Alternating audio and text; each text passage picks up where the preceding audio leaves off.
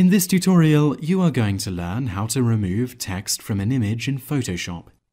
Before we get into more complicated ways of removing text in Photoshop, you should make sure that you can't remove it very easily. Check the Layers panel and see if the text has a separate layer. Here you can see that it does, and if you simply click on this and press Delete on the keyboard, the text will disappear. Problem solved. However, if the text and layer have been merged, things become a bit more complicated. To make things harder, let's press Ctrl-Z to bring back the text and then merge it with the background image by clicking Layers, then Flatten Image.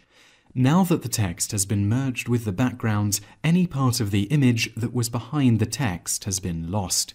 Fortunately, one of the coolest tools in Photoshop can be used to fix this situation: the Content Aware tool.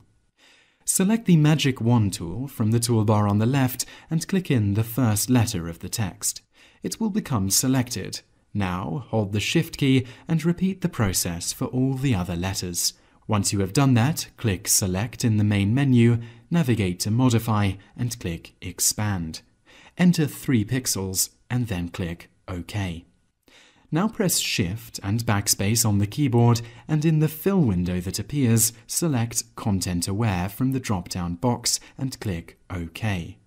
Photoshop will work some magic for a moment, and then the text will disappear from the screen.